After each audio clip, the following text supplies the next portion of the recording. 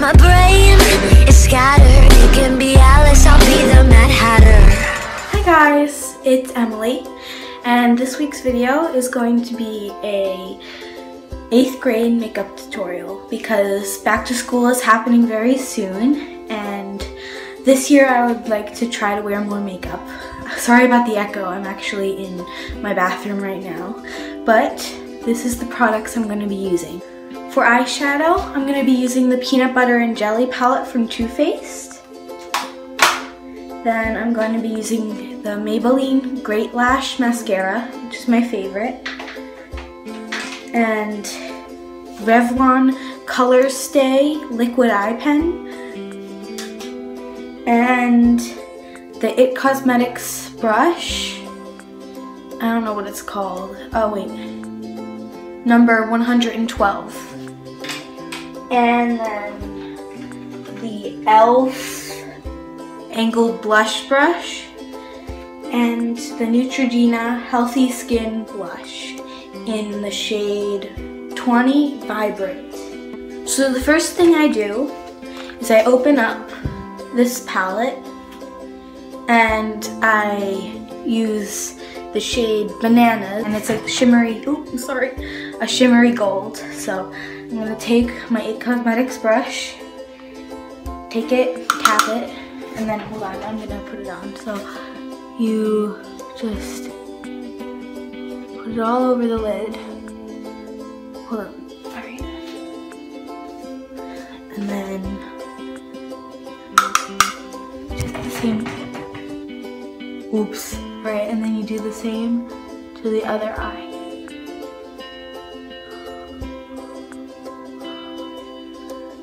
And for middle school, I like to try to keep it very simple. So I just put on, this is the only eyeshadow I put on for a brightening look. And then I next go in with my Revlon eyeliner.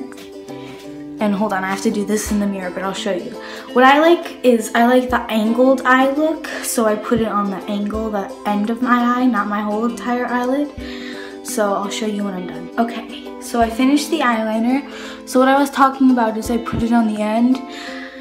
I was kind of rushing, so it's not the best, but I do a very thin line because I'm not trying to do anything special, but I have just a line on the end for an angled look.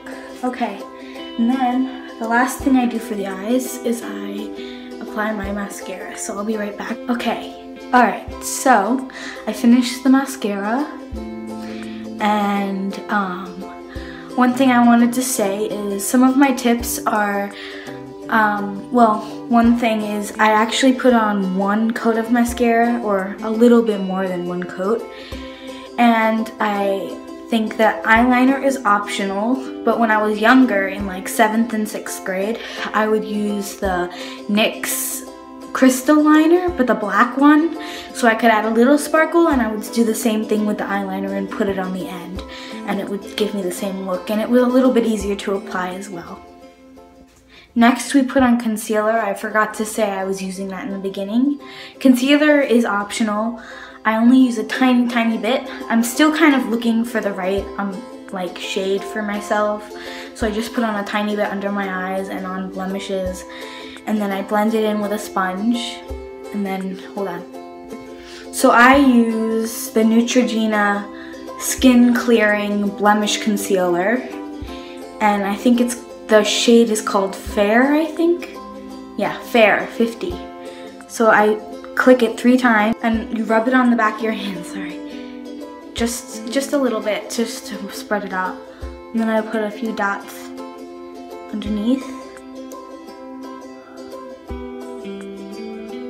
And a little bit on there, and then I take my pink sponge and I dab. Don't rub, because then it'll create wrinkles. Not like now, but like for when you're older, it increases the wrinkle thing. So you just, I use the corner to get it into the crease.